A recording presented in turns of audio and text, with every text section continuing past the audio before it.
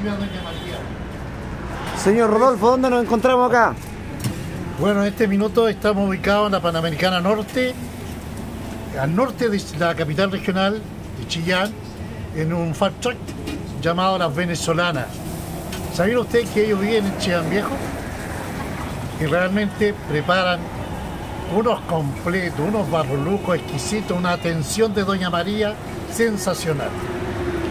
Y aquí queremos aprovechar también a la vez, si me permiten ustedes, saludar en el día de hoy, lo van a hacer mañana, que es el Día Nacional del Recolector de Basura, aquel que limpia las calles. Es un legítimo derecho para que tengan un día de reconocimiento y sobre todo a un hermano personal que tengo que trabaja en aquello. El trabajo dignifica a la persona, el trabajo permite, ¿cierto?, que tengamos una mejor calidad de vida.